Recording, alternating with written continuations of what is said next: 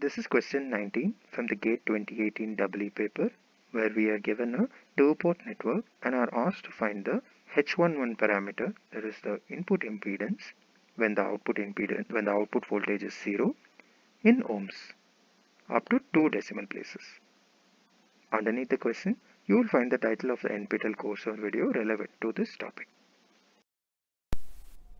In this question, we are asked to find the H parameter H11, which is V1 by I1 when V2 is 0.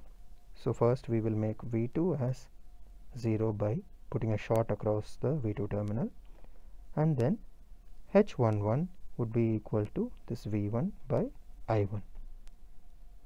Right? Putting a short across the V2 terminal, the circuit reduces as follows. These three branches become in parallel, right?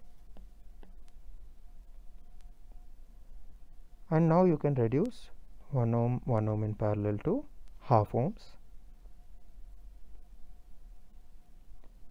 And what you will get is that if this is I1 and this is 2I1, that's the dependent source 2I1, it must be that this is I1, right? Because KCL has to be satisfied at this node. So if this is I1, then what you will get is that the voltage drop here is I1 into 0.5. And since this is I1, you will get that the voltage drop here is I1 into 1. So now going from this node to this node in two ways. One way is through this path.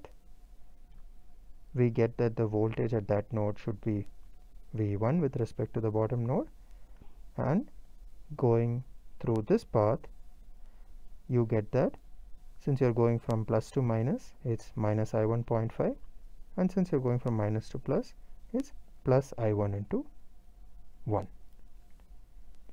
So finally you get that V1 is equal to I1 into 0.5. So V1 by I1 when V2 is equal to 0, which is H11, is 0.5 ohms.